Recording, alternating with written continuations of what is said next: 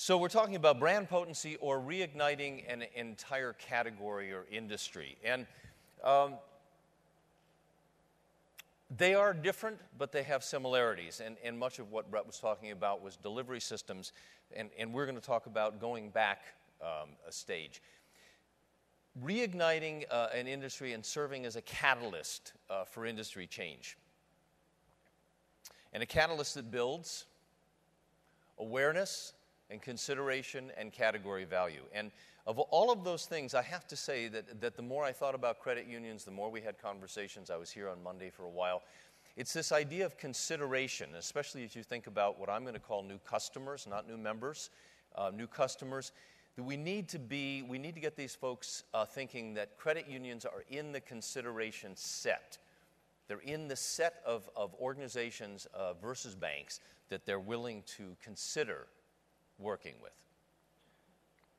So, but I need your help. I need your help in at least three ways. I need you to think, and by the way, this chart was done before I knew what the conference name was, so I didn't just adapt it. I need for you to think as we talk for the next half hour, 45 minutes. I need for you to ideate, which I don't think is a real word, but you know what I mean. And I need for you to apply it in two ways. One, to your own businesses, your own brands, and then two, to the category more broadly. So think, ideate, and apply. Okay. In this context, Got Milk becomes our vehicle, not the destination. Okay, so we're going to see a lot of Got Milk advertising. It's going to be, actually, it's interesting. There's no social media on this presentation. So a lot of 30-second advertising. But that's not where we land. Got Milk is the vehicle to talk about category marketing and to talk about credit unions. So the first thing I'd like to say is found the brand. And it's a little bit like, or category, it's a little bit like building a house. It's fun to look at the shutters. It's fun to talk about the color paint you're gonna paint the exterior of the house. It's fun to talk about appliances, but you really got to work on the foundation. If the foundation isn't in place, then nothing works after that. And so let's go back to 1993. Let's go back to 1993. Okay. There was one global strategy for milk all around the world. And we took a look, the Milk Processor Board was formed in 93. We looked all around the world, and there was advertising and marketing for milk in the UK and Australia and Germany and Denmark, the United States, of course. California had a big campaign. And would anybody like to just tell me right offhand, what was the one global strategy? Milk is good for you. Thank you. So there was one global strategy, which was good for you. And it was said in different languages. It was said in different forms. It could have been delivered in social media if we had it back then, but it was one strategy. There was a problem with that, is that 97% of the people believed it already. They believed it deeply that milk was good for them, okay? And then they would say, I'd like a Gatorade, right? So you would say, isn't milk? Yes, milk is really good for you. I want a Snapple. Or eventually, I want a bottled water, or I want a Diet Coke, or I want a Coke Zero. So it was fine. That was the message was embedded, but people weren't changing behavior in the right direction. They were changing behavior by asking for Snapple. So we looked at that and we said, well, I guess we could make it 97%, but is that what we really want to do? So the data was there. We took a look at the information and the data. And if you can remember back to milk advertising, most of it, when it talks about good for you, it's positioned as a standalone beverage, right? So that you have this glass of milk. I think everybody's seen it, right? With the little drips coming down the side. It's all crystalline. It's beautiful. It's gorgeous. And it's standalone. The problem is that's not the way people drink milk. It's not the way people drink milk. That's how people drink milk, right? Well over 90% of all milk was consumed with food, and the milk industry was positioning it as a medicine, right? Standalone, drink it. It's not the way it's consumed. So we said, whoa, that's pretty interesting. Milk and food, seems profound to me.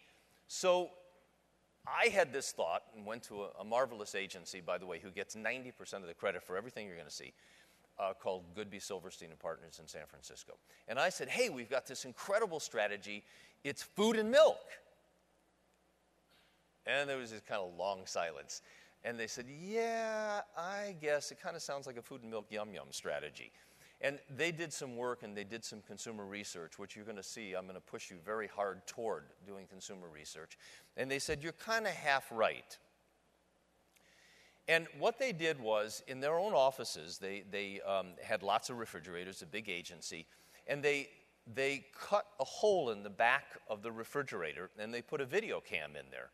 And then they took everybody's milk, because people had lots of cartons of milk in the fridge because they had peanut butter sandwiches and cookies and cereal. And they took all the milk away.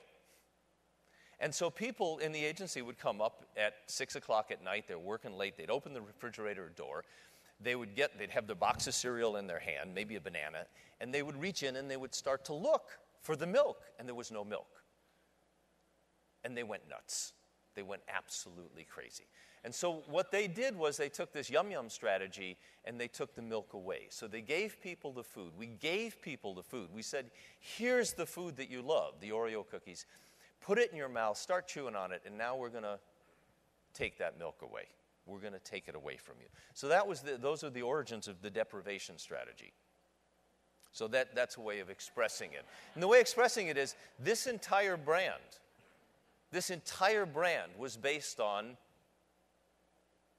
how it sounds when you pour milk in the bowl, right? Snap, crackle, and pop. The entire brand. What I want to say, and I want to bring it back to credit unions, is, because you say, what does that have to do with us?